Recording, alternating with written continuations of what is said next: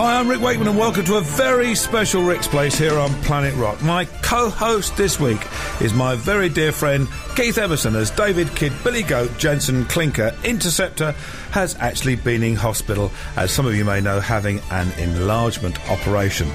I'm sure he'll be recovering quite soon. It will be a little sore, but I do know people who've had nose jobs before, and it'll be quite all right. Yes, they're quite successful. Yes, they are quite successful. The voice you can hear, of course, is that of my great co-host this week, Keith Emerson. Oh, lovely to be here, Rick. That's fantastic, yes. And we've got some exciting features, as you know, this week, such as my personal collection, and some not so exciting ones, such as your personal collection. Okay, well, yeah, I've got a very good... I bought some records. Yeah, I know, I've seen them. It's not very exciting. We've got lots of other things going on this week, including the Lyric Theatre, which I believe you've got a small part. I have been told you've got a small... I'm working on it. Yes. So hopefully by the time you've finished playing around with it, it'll become quite a big part. A big part. Yes. And we've also got Liz Barnes in as well, the Dame Elizabeth Barnes, who you might have met, and hopefully you'll become one of her supporters club. I would love to support her. What was her name again? Liz. Any parts of her I would like to support. Well, that's tremendous, because you see the feisty fetus over here, Joel, myself and David Clinker, we are her fan club. We're known as the Lesbians. So please feel free to be a lesbian by the end of the show. I'd like to be nominated. And I think it's about time we close this introduction before we're taken off the air. It's time for that moment you've all been waiting for. It's Rick's week, and normally Dave's week. Dave's week, as you know, has not been very exciting because he's having parts of his body enlarged, and they do need enlarging quite a lot. My week's been very straightforward, just loads of shows with John Anderson, and thanks everybody who's come along and supported us. We have had a great time. What's your week been like, Keith? It's been up and down. Oh, has it? Yes. Lucky old you. In Worthing, of course, there's not a great deal of excitement this time of year, but Maury and I were actually looking through the paper, and we came across the only exciting thing that particular evening. I think it was last week or 2 weeks ago, but it was a ukulele festival. Have you ever played the ukulele? Well, I'm learning now, because I actually ended coming away from there. I bought one. They're brilliant, aren't they? They are, but mine doesn't stay in tune. I don't know. Was it a cheapie? Yeah, no, it wasn't actually. Oh, really? It cost me about 70 quid. Oh, blimey, that's quite an expensive I got one. the chord chart. I'm trying to learn Lucky Man now, just to Pete Craig off. Oh, I love it. I was going to bring it along, but you know who's a great ukulele fan and a great George Formby fan is Brian May. Is he really? Fanatical. Yeah, he bought one of George Formby's banjo ukuleles at auction recently. Paid a fortune for it. I'm deadly serious. Wow. At the George Formby. They have sort of meetings, and they go and watch his films. And there's hundreds of them all sitting in the cinema with the ukuleles, and they play and sing along with the.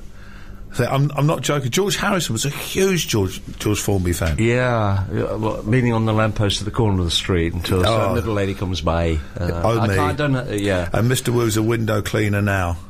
There's some of the stuff. In fact, we ought to try and slip in a George Formby song somewhere. If you can have a look a bit later, maybe. That basically means when I'm cleaning windows. That's right. Absolutely. But so what else you been up to? Is that it, really? No, I've been actually out buying David a get well present. Oh, that's really kind. You found something in Worthing, did you? I did find something. Because Worthing's interesting. Wasn't Worthing once called the place where people go to die? Yes, it was called Costa Geriatrica. Yes. And Eastbourne's where their parents go. Wasn't it? That was the thing. It was something like that. I like Worthing, actually. They've spent a lot of money on Worthing recently. It's probably you going down there. You've done it. Well, it's a very...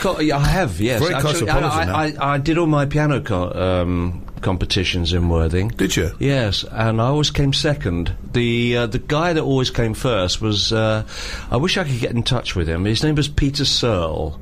And I think he went on to become a butcher or something. That serves him right.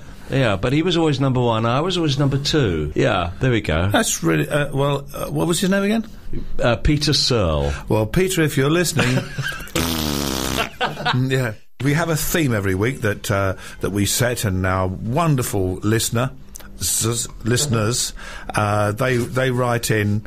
He writes in with thoughts on the theme, and so we do have a theme every week. And this week we've got a theme as well, which we set last week. What is it, Rick?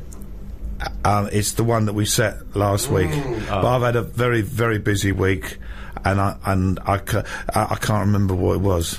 Oh, right, yeah, well, I've had a very busy week, and I don't know, I haven't really come prepared at all. Preparation, H, is it? I don't know. Well, I've got... What do you got? I don't know. Have you any idea what the theme is? Has Dave told you anything? No,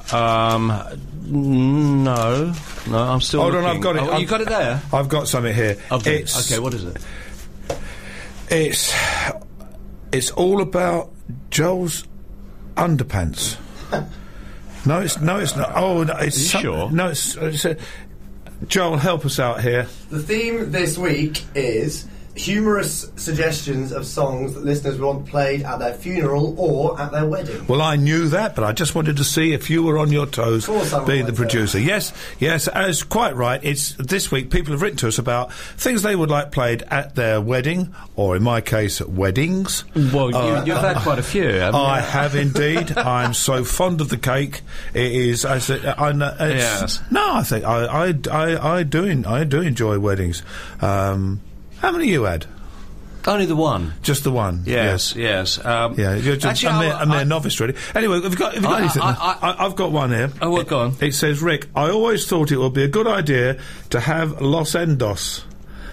Isn't that a Los colostomy Endos or something? Isn't that something? Isn't that the camera thing they stick up? Genesis track. By Genesis, playing in the colonoscopy. as the coffin went through the curtains. So Los Endos is just as everybody was about to get up and leave, the curtains would open, the coffin would come back out, and there'd be an encore. Only when they heard Ethel Merman singing "There's No Business Like Show Business" would the audience know I wasn't coming out again. And that's from Howard Kirby. He said, sad old Genesis fan. So what you got there, sir? I've got Highway to Hell, AC/DC. Yeah. Fits both weddings and funerals, actually. It does, doesn't it, Ray? Yeah. Taken from the groom's deceased point of view. Yeah. I'm on a highway to hell. That's a very good one, I like that. I'm not sure whether the bride would be over the moon.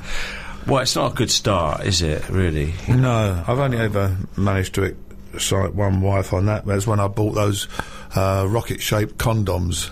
They do them in rocket shapes now. Oh, really? Yeah, she was over the moon. I've got one here from Sue Chapman. She says, I heard about a wedding where the happy couple's first dance was to I Still Haven't Found What I'm Looking For. Are you too? Well, hopefully on their wedding night, she found it. Got one from Ralph Juranek, actually. Ralph what, Neck? Yeah, Juranek, yeah. Juronek. Yeah, lovely. Well, no, it's just songs I'd like for my funeral. Another one, Bites the Dust. Queen. That's quite good. Yeah. And when he's being cremated, smoke gets in your eyes. That's brilliant. I like that. Fear the Reaper, Blue Oyster Cult. Oh, yeah. Excellent. Excellent. I like. So we've got some more coming up later from people from weddings and funerals, and so we shall be doing a load more of those, and we'll also be setting the theme, believe it or not, for next week later on, which we haven't actually decided what it's going to be. So while there's some jolly wonderful music being played, we'll have a little think about what next week's theme can be. Absolutely. My rant this week is very personal to Planet Rock. I am a tea lover, and I like all sorts of tea. I collect. I can see what's coming here. I'm going to get the blame. You are going to be feisty fetus will be slightly punished for this. The situation is I'm very fond of tea. I like bog standard tea, but bog standard tea that I like, I'm afraid, and I don't mind mentioning the name because it is well known. I do like the old PG Tips pyramid bags because they're one of the few that actually put a serious amount of tea leaves in it. I do like all sorts of different raw tea. My Mrs. Rach, we get it. There's a wonderful tea place in Lincoln up Steep Hill, which have hundreds of all different sorts of teas from all over the world, and roots and twigs and leaves. So we get loads of that, and it's really, really, really good. But here at Planet Rock, obviously they are not tea drinkers. They have tea bags that they obviously buy in bulk from some horrendous little place.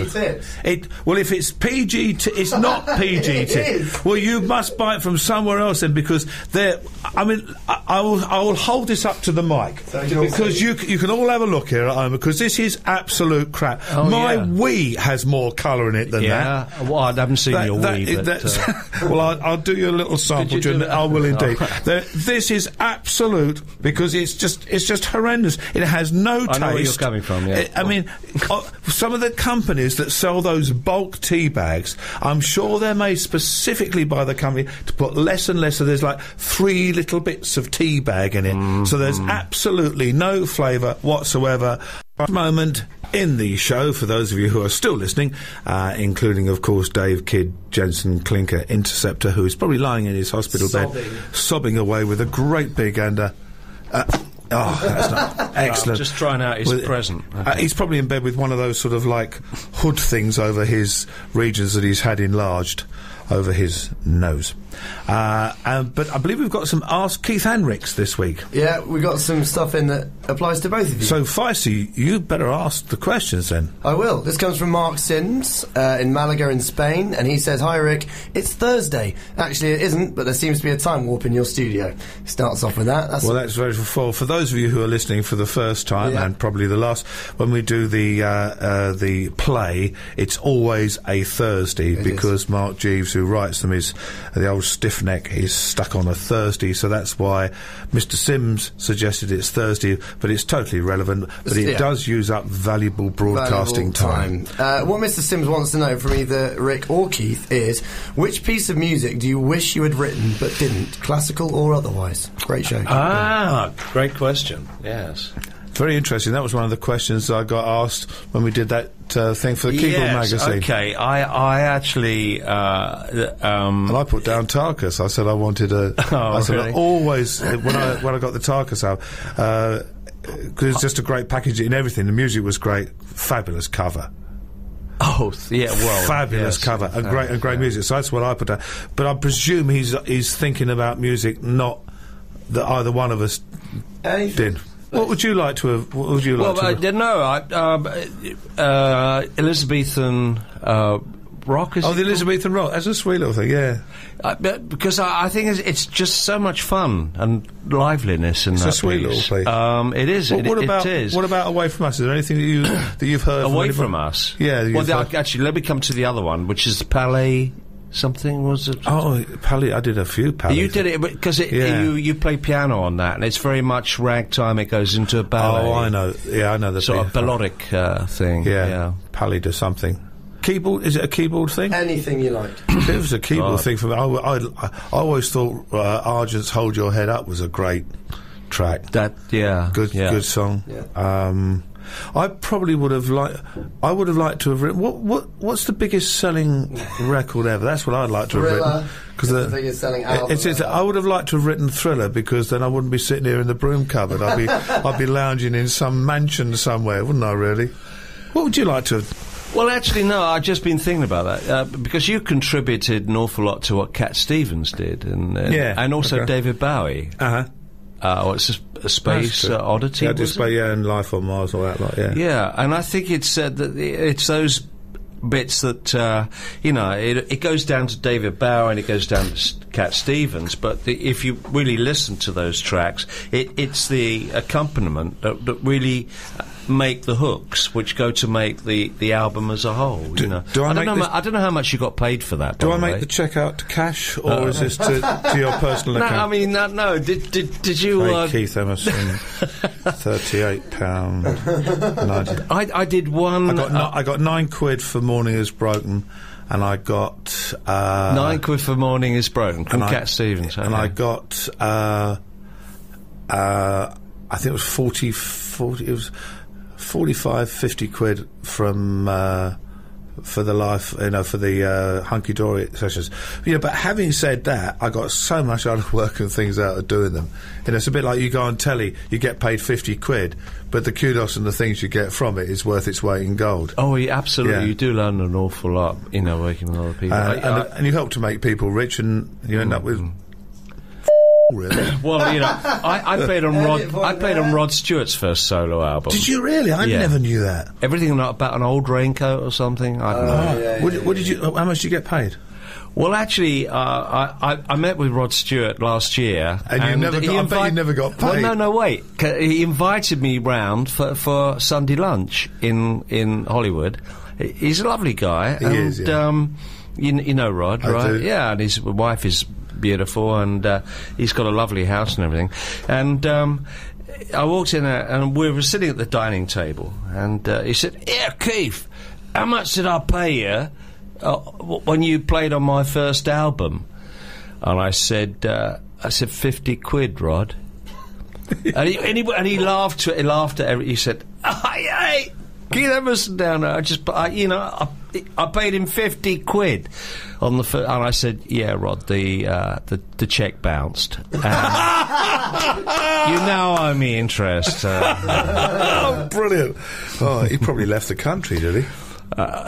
What? I played football once with Rod in California.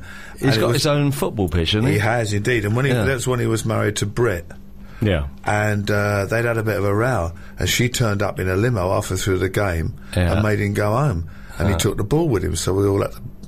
We just all. That was the end of the game. He went home with it.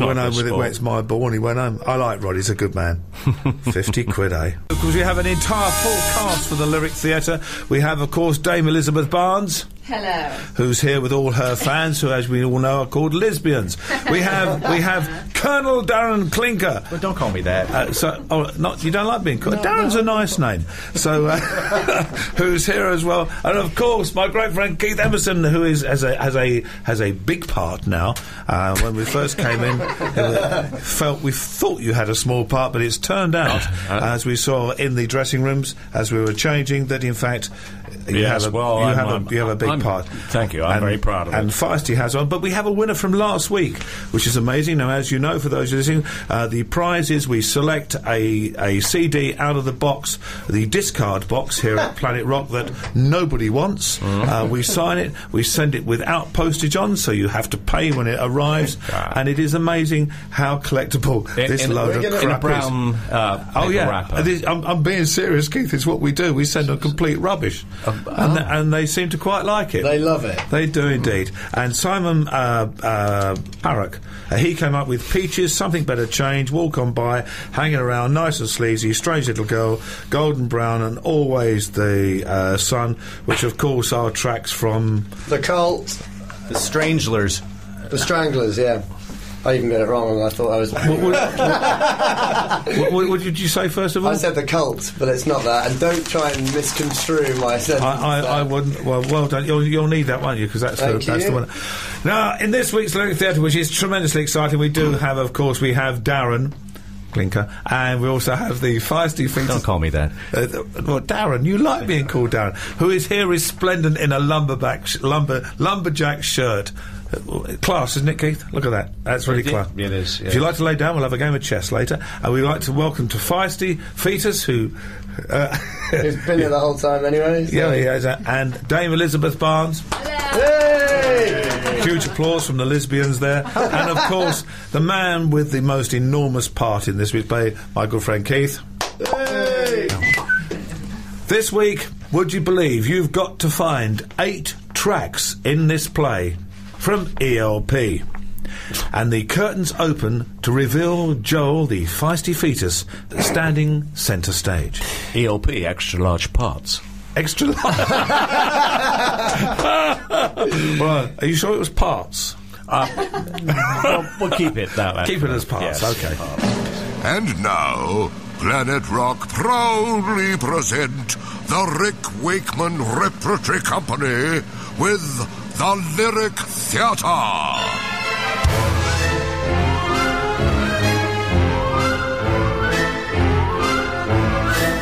It's the day that generally arrives 2 days after Tuesday. Oh, God, it's Thursday again. I can't believe it's always bloody Thursday. And Rick is on his own at home. Oh, blimey, where is everything? All I want is some dinner and I can't find the food, the saucepans, or for that matter, the kitchen. Since David went away for his annual facelift and enlargement, I've been in a right state. I'm starving. I need a wash and I can't use the loo since, the unpleasantness. Mr. Wakeman, my name is Bender. Jeremy Bender. I live next door normally, but I can no longer live in my house due to the appalling smell. Whoa, what's that got to do with me? The smell is coming through the wall between our houses. It must be your fault. Get it fixed, or I'll sue. That's tremendous acting. Thank you, I gotta go. Very good. Oh, blimey. This is the sort of thing that David would have fixed. Whatever will I do? Mr. Wakeman, I'm Lesbian from over the road, and I have no water at all in my house. I've checked the tank in the loft, and it's empty.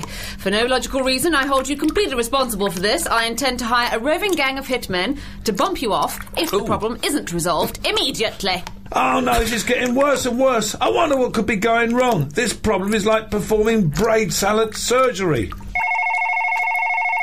Now what? Hello? Anglian water? What do you want? Yeah? What? You're telling me the entire water supply for the whole town goes through my downstairs toilet? But I blocked that up days ago. I can't unblock it till David comes back. He's the only one with breathing apparatus. What's that? I need a plumber? But I don't know any. Actually, I do. Ah, here he is. It's my old mate Keith Emerson, come to save the day. Welcome back, my friend, to the show that never ends. I'm so glad you could attend. Come inside, come inside. I got here as soon as I could. What's the problem? Do you need more keyboard lessons again? No, I don't need any more keyboard lessons, thank you. Because frankly, I don't think I can teach you anything. Oh, really? Am I that good? No, you're just unteachable. Oh, right. Well, thanks for coming round. I hope you can help. I have a plumbing problem. Oh, God. OK, drop your trousers. Let's take a look. No, a real plumbing problem. I've blocked the downstairs loo and no one has any water.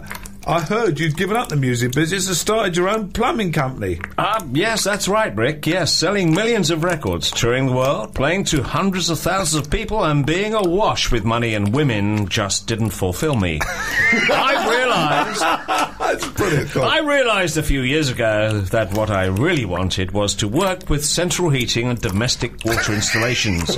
That's when I started up Immersion, Leak and Plumber.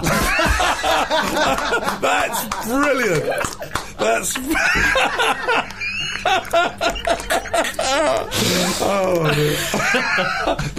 That's brilliant. Oh, I thought you'd bought a touring fare. I did, Rick, yes. I had dodgems, waltzers and a big wheel. I had all the rides made from solid gold and encrusted with diamonds. Then I charged £500 to go on them. I wanted to attract a better class of people to my fair, but it failed. I learned quickly that what I really should have got was a fun fair for the common man.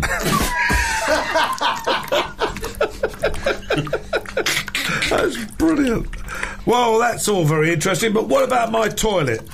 No problem. I've got my mate Eddie outside in the main sewer. Right. He's going to free the blockage with a small amount of plastic explosive.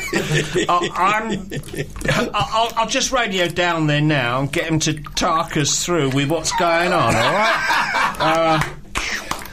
Are you ready, Eddie? OK, fire. Oh, cool, blimey. That was the biggest blockage I've ever seen.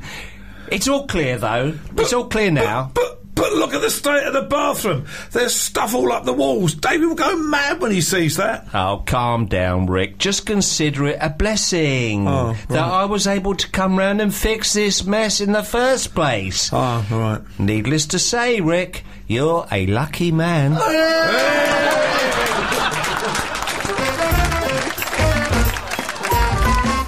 So, Feisty, following the wonderful lyric theatre, which I believe will go down in history. Yeah, great. Probably go down the toilet. You have another Ask Keith and Rick for us there. I do. Hi, Rick and Keith. Oh, excuse me, I'll just stop you. Please don't keep saying I do. It just gives me shivers. I've heard it so many times now. Bad memories for you. It is a bit worrying. So if you could avoid just keep saying I do. Ask Rick and Keith. Hi, Rick and Keith. Out of all your keyboards that you have owned and played over the years, which one is or was your favourite and why? And Rick, the mighty organ does not count. All right. I think the free ones come top of the list, really. Which one? The free ones. The free ones. Yes, they do. You and I'd agree with the Moog anyway, I would think, wouldn't we? Yeah, I think so. The wonderful that definitely defined what you and I did. Yes. They gave us something that we could actually, for the first time, compete with the dreaded six-string twangers, couldn't we? Oh, God, yes. And they hated it. Yes. Because it would the Moog cut through concrete, didn't it? Well, it could do that, yes. I mean, you really sussed it out great with ELP. No guitarist. Sensational. Yes. Well, it could definitely remove gastric disturbances. Is there any truth in the rumour that it was nearly help? Is there any truth in that rumour? Well, I think it helped me a few times. Yes. I mean, with the HB and you know who, Hendrix, was that ever true? Well, me playing with Jimmy. There was. I mean, I know you played with Jimmy, but there was a story that at one stage the band was going to be helped, like Hendrix. Emerson, that one came out after the ELP thing had got. So they kind of got the chronological order out of place. Oh, okay. So after the ELP thing was formed, they learned that Greg and I were checking on Mitch Mitchell as the potential drummer, and Mitch had said, well, maybe I can get Jimmy involved. So but it was all slightly... Well, if Mitch had been the drummer, it would have been ELM, and then if Hendrix came, it would have been Helm. Yes, it would, yeah. I'm not so there was an element of there was a little element of truth. It was just all in the wrong order and things. It was in the wrong chronological order. Yes, but I quite honestly, I don't think that it would have worked out because Jimmy was so different in his own way, and I'd actually got very used to playing as a trio, really. Yeah, you know? And. You know, we all know the battle that you and I have had with guitar players who crank up to number 11. That's so it. The Moog was... And never listened to one note you play. Yeah. And then the Moog came along. Yeah. They hated it, didn't they? Yeah, they did, yeah. Absolutely. It's true, they really hated it, because suddenly you not only were louder than, but you could cut through concrete. Yes. Oh, it did piss them off. Yeah. I loved it. Thank you, Bob.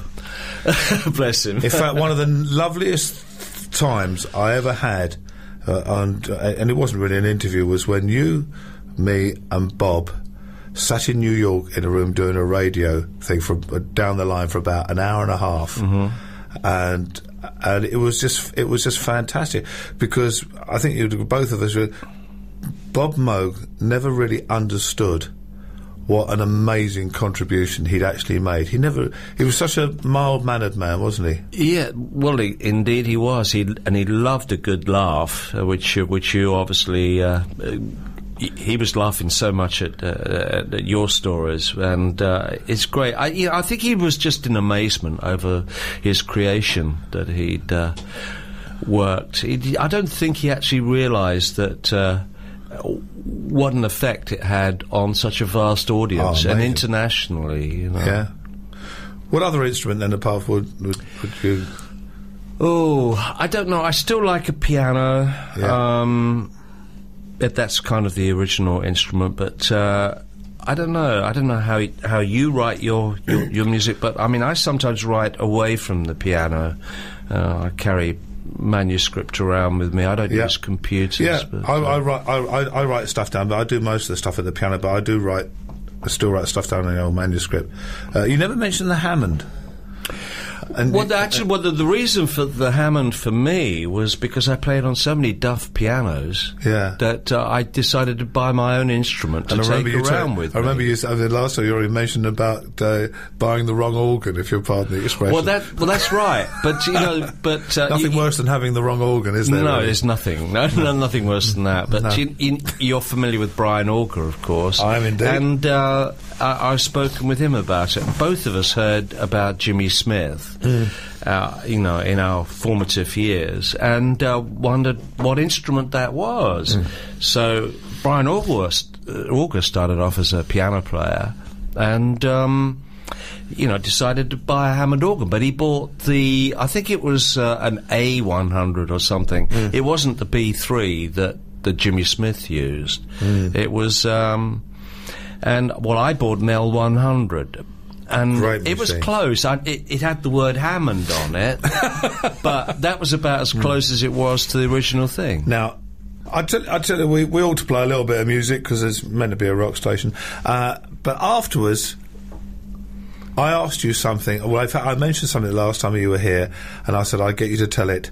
And if you're thinking of detuning or going to another channel, don't, because after the news, I can promise you a story that will either have you howling or have us possibly taken off the air. I promised you a story before the news, and this is a cracker. This is one that you told me, Keith, some years ago, and I fell about laughing. Jimmy Smith was a huge influence on so many players. Yeah. And you're the only person I know who actually got to meet him.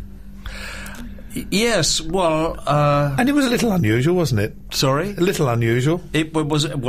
We got very close. Would you like to tell the story? I would love to, Rick, yes. I think I was in Chicago. I was playing with the Alps to... I don't know, it was a huge stadium. And I happened to notice that Jimmy Smith was playing in a small club outside of Chicago just after we finished. So I asked my limo driver, could you take me to this club after I finished the show? So I came directly off of the stage, soaking wet, and into the limo. Limo driver drives me to the club and escorts me in, where I have a round table right in front of where the Hammond organ is. And I'm just seated there looking up at this the maestro's instrument, and going, oh my God, I'm actually going to be seeing Jimmy Smith for the first time. So you were directly in front of Jimmy Smith's organ? I was right there. I was virtually in front of his organ, yes. Marvellous. And he came out on stage. A big organ? It was big, yes. I would hope that mine measured up. But he came out and he sort of took a look at everybody and scowled. You've got to imagine that this was a part of Chicago which was there was a lot of black people. It was a black area, yeah. It was a black area, yes. Black blues area, Chicago. Yes, but I kind of stood out, and which of course didn't lose the attention of Jimmy Smith, who sort of looked at me, and he got through about 2 pieces and stopped everything, and he looked at me, and there I am sitting up like my jaws dropping, wow, this is so cool. And he played something like Daisy, Daisy, every year, and something else, which is real corny, sort of, theatre organ style.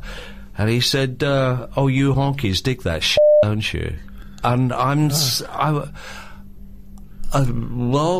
what can you say? I didn't really say anything, and but it was still Jimmy Smith. Yeah. When you see your hero, you put up with it. You're very forgiving. It's like, okay, well, he's obviously had a bad day or something. Anyway, it was about 20 years later, and I'd moved to California, and at the Catalina Bar and Grill, I saw Jimmy Smith was playing there. I thought, ooh, okay, I'll go along there. And it's a very, I suppose, 50, 70 people in the Catalina Bar and Grill. This time I stayed well away from the stage. Yeah. I stayed in a little booth at the back. His big organ was in the distance. Yes, but Right. you could still see it. You know. I'm sure you could. And of course, the sonority poked through quite considerably. Yes, it was. It was still Jimmy. Yeah, one could tell. It was, it was good. After that, I went up to, there's a little bar area, and the owner of the Hammond B3 that Jimmy was playing on came up to me and he said, "You've really got to meet Jimmy Smith." And I hesitated on that one, because remembering the Chicago incident, and I thought, well, I'm not too sure if he'd like to see me, you know. Yeah. So he said, no, Jimmy would love to see you. I said, well, why don't you go back into the dressing room and ask him? Because I'm not going to sort of make a fool of myself here, you know. So the owner of the B3 goes back and comes back moments later, says, yeah, Jimmy really wants to see you. So everybody there at the bar is going, wow, Keith, yeah, you've really got to go, and yeah, this is great, this is history. I went, all right then. So I go into the great man's dressing room, and he's sitting there with a big glass of cognac and slunched in a corner. And so the owner of the B3 says to Jimmy, Jimmy, this is Keith Emerson. So Jimmy sort of scowls at me and he goes, Keith? And I said, yeah, Jimmy, my name's Keith Emerson. I went out to shake his hand, and then he grabbed my meat and two veg between the legs there, you know. So it sort of came out like, you can't eat, you know. And it was kind of a strangled retort. Did he squeeze quite? Was it it wasn't a gentle squeeze, no. Did he sort of just take his hand away, or did you have to, like, pull his hand away, or say, do you mind letting go of my... Well, I coughed. And he eventually let go. He did eventually leave go. Yes, and I went back out to the bar. Okay, go on. I went to the bar area, and everybody is standing around. Wow. How did he go with your meeting with Jimmy Smith? And I said, he grabbed my balls. and they went, what? I said, Jimmy Smith grabbed my balls. But we got around to thinking that maybe this is the keyboard player's new handshake. Hi, Rick. How you doing? We've had my personal collection, which was a fantastic track from Killer Instinct, which I'm sure thrilled everybody at home. This is the moment. Well, I think this is Keith's personal collection, which we'll make a cup of tea or do something interesting. What you got then, Keith? Well, actually, I chose this. Chose this record actually because musicians. Often, did you know this actually, Rick? I'm going to get round to this. That your hearing is less acute after a hearty meal. When you're digesting large amounts of food. Right. Okay. Apparently, musicians often avoid eating before a concert for this reason. Did you know that? That was in today's standard, yeah. Really? But so the reason why I'm mentioning food here is because the track that I chose is by the New Beats, and it's called I Like Bread and Butter. He likes toast and jam. Yeah, that's what my baby feeds me. I hate to say it, but I think that's such a great track. I love silly tracks every now and then. Oh, yeah. And the vocal sound was great too, wasn't it? Yeah. Do you know, normally when Dave Clinker, yes. Jensen Interceptor Billy Goat has his track, this is a moment that I normally go off to sort of block the old sewage system here, which doesn't take much doing, that has to be said. But I think I might just stay in here and listen to this, because that's a good choice. If you're listening, Dave, Billy Goat, Clinker Interceptor, in your hotel bed with the hospital radio on, whilst you're having your enlarged, then this is class, mate. That was it? New Beats, wasn't it? Yeah. I like bread and butter. And a bit of toast and jam. Yes, right. And we'll have some more Ask Ricks and Ask Keiths after the break. And remember, if you want to write in and ask us anything, write to rick@planetrock.com or to the website, which is planetrock.com/Rick. And about anything you like. And it'll probably get totally ignored, but you never know, you just might make it on the air. Ask Keith and Ask Rick, and this comes from Terry Morris. I met Terry. Terry's a good friend of the owner of Planet Rock, and she came along to a show. Hi, Terry. Lovely lady. And in fact, one of the things that she asked me when she came to the concert, she said, all the press always used to make out that you and Keith were enemies. I always remember when you and I were having lunch at Morton's in London. We're having a good laugh, and somebody came over, and I thought, I'll never forget this. They came over and said, "It's so nice to see that you two have made up." I just thought that was absolutely hilarious. And you said something like, "Well, I was unaware that we had anything to make up about it." And they went, "Oh, we understand." And it's great what the press used to do automatically. Anyway, her question to you is, Keith, do you still have a Norton Commando? Is that the name for your What is a Norton Commando? It's well, you can get a 750 or an 850. I do now have an 850. Do you? Yes, but the 750 got stolen. You're joking? Yeah, no, I had it all chromed up and everything, and it got nicked. All of my motorcycles getting it. I had a very customised Harley in California, and that got stolen. Had all the brain salad surgery logos over it and all that. So I don't think the guy would have got very far driving it down Main Street. Did you start off with things like was it a Bantam? Was it a Bantam? No, I actually started off... A BSR, was it BSR Bantam? Is that right? There was that, yeah. No, I actually started off on a Honda monkey bike, which was a little tiny thing which you could fold up and stick it in the back of your car. So you could get around London, right? Right, yeah. And I got run over so many times by cab drivers. All they'd see was his head passing by the window, and they'd turn into you, and you'd end up on the curb, as I did many times. I got fed up with it. So I thought, well, I might as well, if I'm going to ride a motorcycle, get a proper one, It's the same as, like, Lemmy from Motorhead giving me Hitler Youth daggers to stick in the organ rather than little screwdrivers. I mean, he said, if you're going to use a knife, mate, use a real one. Yeah. So I chose the same aspect on motorcycles. Just chose the biggest machine. So what have you got at the moment, bike-wise? Bike-wise, I've got an 850. That's quick, isn't it? It's not bad, but it's a hell of a compression to kick over. So... I don't know if anybody can recommend an electric starter for it, because Nortons were never very good at doing electric starters. It's time for the theme again, Keith, and as you know, this is what piece of music people would like played at their weddings or their funerals, and some people think it's exactly the same thing. What have you got there? Okay, so for a funeral, says Tom, for a funeral it has to be I Love the Dead by Alice Cooper. And for a wedding, Slide It In. Slide it in, squeeze it in there. You've got to squeeze it in. We're referring to the finger sliding in the ring. Right, we'll move on there. I don't understand that, Keith. Could you explain that to me more clearly? What have you got, Rick? I've got from Robert Sanderson, and he says...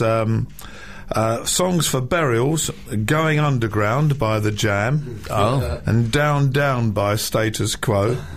Songs for cremations, Burn by Deep Purple, Holy Smoke by Iron Maiden, Far by the Crazy World of Arthur Brown. Yeah, Ashes to Ashes by David Bowie, and Disco Inferno. Terrific. Songs for Weddings in Norfolk, which is where I which is where I live. My Perfect Cousin by the Undertones. That is brilliant. Oh, wow. That is absolutely brilliant. I tell you what, Robert, if we had a prize to send you, we would, but we haven't. So we won't. we do a section every week called "Excuse Me While I Kiss This Guy." Now, this is not a section to do with people who kiss guys. We don't have a section like that. Although I'm sure probably it exists somewhere within Planet Rock, because they say 1 out of 5. But you know, and there's 5 of us. Yeah. Anyway, moving on. "Excuse Me While I Kiss This Guy" is misheard lyrics. Now, as you know, Hendrix, which the actual line is feisty. Excuse me while I kiss the sky. Often comes out, "Excuse me while I kiss this guy." We ask people to write in what they have had from misheard lyrics. So, coming up in a minute, Feisty will be handing us, and we don't get to see these beforehand, some misheard lyrics, and I'm sure you will be enthralled. Just as enthralled you were when Jimmy grabbed hold of the old meat and 2 veg. We're on to "Excuse Me While I Kiss This Guy." Have you ever had any experiences of misheard lyrics or words or whatever? Oh, I should have written a book on the misquotes that my ex-wife came up with. One was referring to a film. It was "Escape from Albatross." I really should have written them down. I can say this because I mean she would still laugh about it, and so would my sons. You know, so that's, I had a Swiss wife once, you know, she got all her words. But one of the strange things, I took her to Brentford Football Club when I was a director there. Yeah, and we were playing Aldershot, and she didn't understand football at all. And this is absolutely true. I'm staying with the chairman, you know, and she said, and the chairman of Aldershot, and she's always said what she said. She said to the chairman of Aldershot, "I would have thought you would have had a better team than you have." And he went, why is that? And she hadn't got a programme or anything like that. She said, well, I would have thought you have so many more people to choose from. And this is absolutely for real. Oh, no. And he went, well, she said, well, you know, Brentford, they just have to have the people in Brentford. And I'm trying to start to explain, no, that's not how it works. And she said, but you can choose people from all the shops. So you have all the people from all the shops who can play for you. And so I had to sort of quietly tell you, and Dan Tyler as the chairman just went, "Nice lady, don't bring her again." Anyway, I've got one here from this is from Bob Yorston. Excuse me while I touch this guy's got here. He says, "Dear Rick and Keith, when I was a young lad, I bought Iron Maiden's debut album and loved it. However, long before the days of being able to look up lyrics on the internet, I had only my ears to rely on. I was convinced that during the track, Iron Maiden, Paul Dano sang the line, 'See the blood flow, washing dishes up above my head.' It was only years later that I realised it was actually watching it shed. But it seems I wasn't the only one. A few years later, I was listening to an interview with Bruce Dickinson, who of course replaced Paul as Maiden's lead singer, and he said he had to ask about the lyrics for Iron Maiden before he sang it live on stage, as he too thought it was washing dishes." So, do we get to hear that? We do. Well, let's get to hear it. Do you know the track? No, I'm not familiar with that. No, nor do I. Well, that was Iron Maiden from a track that Keith and I didn't know, but we know now, don't we? We do now. We Absolutely, do now. And yes, was that as thrilling for you as being grabbed in the meat and 2 veg by Jimmy? Yes. What? Sorry, it did make me slightly deaf. It'd make a great T-shirt, wouldn't it? I know. Jimmy Smith grabbed my balls. Yeah. It would. You'd sell shitloads of it, wouldn't it? I'll come up with a shirt for that. Yeah. Excellent. The secret handshake for keyboard. The secret handshake for keyboard players. Yeah. Yes. There's no answer to that, is there? Really? This comes from. It doesn't actually say who it comes from, but the first part of his email address is rubbish nut. He says, I thought Whitesnake's Ain't No Love in the Heart of the City was Anal Love in the Heart of the City. I mean, I would think you're probably more right in the average city. I think my version is better. I think my version is better Branston. Maybe it's called Branston. Because he's in a pickle? Yeah. So there you go. Well, that's marvellous. Well, let's have a little listen to Anal Love now, especially for Rubbish Nut and his Branston. It's time for another Ask Rick and Keith, and because we can't ask ourselves, we have to ask the feisty fetus, the young egg himself. I'm practicing my reading and as well. Congratulations, I believe you've grown some hair on your chest this week, is that? Yeah, thanks for that. Yeah, that's very true. Okay, Kevin Gibson from Middlesbrough wants to know, Rick and Keith. Rick, what is your favourite Yes album and why? And Keith, that applies to ELP for you. My favourite ELP album? I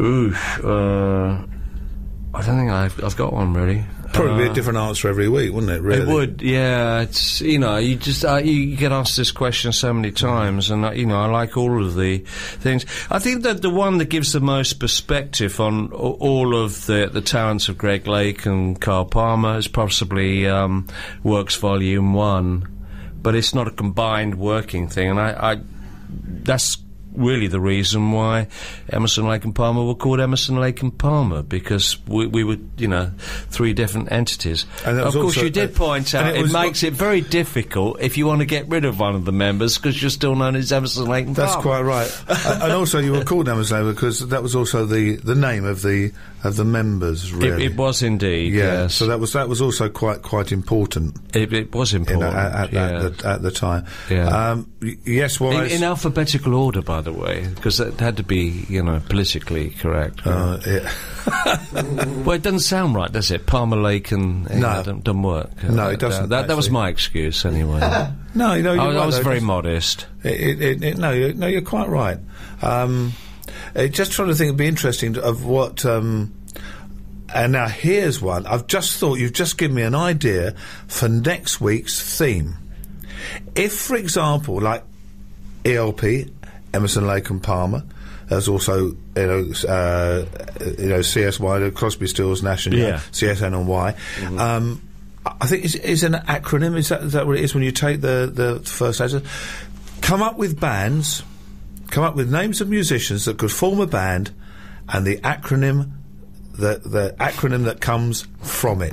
So you can come up with all sorts of musicians. They don't necessarily. Good idea. And then you come up, and then that's the acronym. Their initials become the acronym of the band you fancy.